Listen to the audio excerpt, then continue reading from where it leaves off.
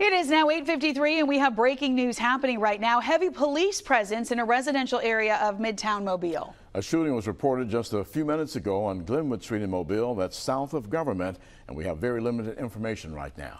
Fox 10 News reporter Stephen Moody is live on the scene. Stephen, good morning. What can you tell us?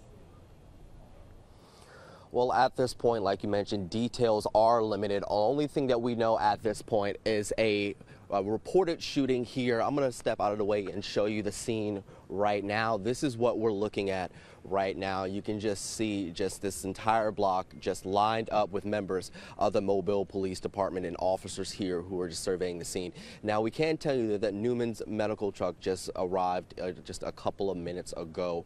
A small crowd has formed here. Everyone's trying to figure out, just like we are, what exactly happened here. We heard about this about an hour ago, and we were on scene getting video.